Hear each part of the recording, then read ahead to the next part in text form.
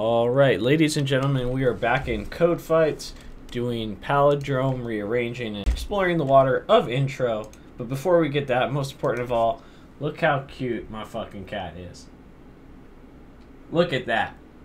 That is a cute cat. Alright, now that we've done that, let's get back to business. Oops, it was having a little bit of fun there. But, y'all get the point. I love my cat. I love my cats. Anyhow, so what are we doing here? We are trying to find out if, given a string, if there is a way that we could rearrange it in which we figure out that it could be a palindrome. A palindrome is a word that is spelt the same forward as it is backwards. Now, I originally tried doing this with a couple for loops, and what I found was that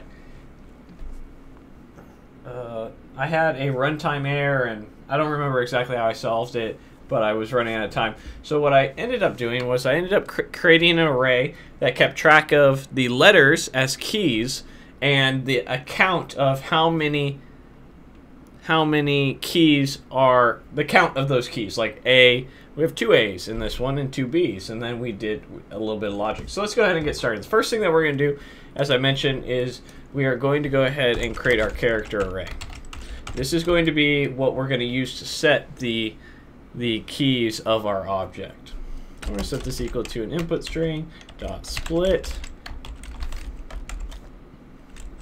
All right, so here we have our character array. Very nice. The next thing that we need to do, as I mentioned that we are going to have an object, I just go ahead and call this letter object. You could probably come up with a better name. This is what I named it. And this is going to be where we're going to append our keys. So what we have to do now is append those keys. So we have to iterate through our array here.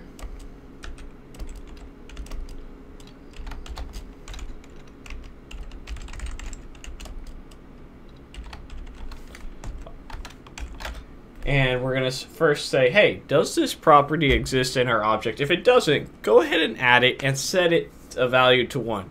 If it does, what we actually want you to do is just increment by 1.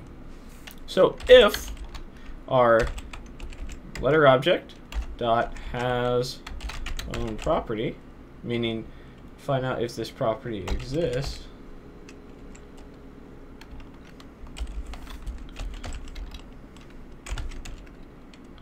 and I actually put equal equals to false, but we could just do not equals. Put a not on here, the not operator. So if it's false, oops, what's going on with the mouse here? So if it's false, we want to go ahead and take our letter object, and using bracket notation, we want to set it equal to that value. So that first one in this one would be A, because it doesn't exist in our object. So we're going to add A to our letter object, and we're going to go ahead and set it equal to 1. And just so that we can see it before we proceed, let's go ahead and return letter object. Save it and run our test. So you'll see right now we get A, B, C. But all the values are 1. Easy enough to fix that. So we'll just do an else here. And we will now just target that object that exists, excuse me, that key that exists.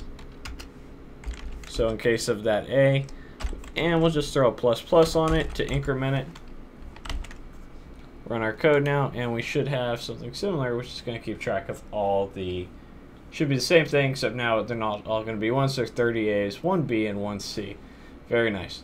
Now, what do we do from here? Well, it's just a matter of saying, understanding that palindromes typically can only have, or not typically, can only have up to 1 odd count. And the reason for it is the other ones have to be even on both sides, right? So that's all we have to keep track. We have to keep track of an odd count and say, hey, how many of these keys are odd? If it's more than 1, it can't be a palindrome. So we'll create this count. I'll just call it odd count, and we initialize it equal to 0. And now we're going to do a for key in object loop. So I just say for val in letter object. Essentially a for each loop for a object, right? And we're gonna say if letter object and then the val in there for the value, rather, not the key, for the val. If that value, so if 30 modulo 2 is not equal to 0, we want to go ahead and increase odd count plus plus. And then here, instead of returning letter count, what we can do is we can just do a simple ternary operator here that says if odd count, our statement is odd count greater than 1, we go ahead and return false. Or else it's true, right? Usually it's probably better to go true than false, but this is how I did it. Let's go ahead and run it, and I believe as long as I don't have any syntax errors, we should be good. And there we go. So the logic here is just based off of, hey, let's break up our string into an array. Let's then keep track of how many of those letters exist in that array in an object, and then let's find out if there's more, if those values, if there's multiple odd ones. And if there is, it's not going to work. Except when it's 1, now that I think about it. So this passed, though. But it's strange, because if you had multiple letter ones, this wouldn't work. Like if it was A, B, C, D, E, F, G, would that work? No, it wouldn't, because it has to be both the same way. Alright, never mind. My logic is sound. I am a genius. I'm officially a coding god.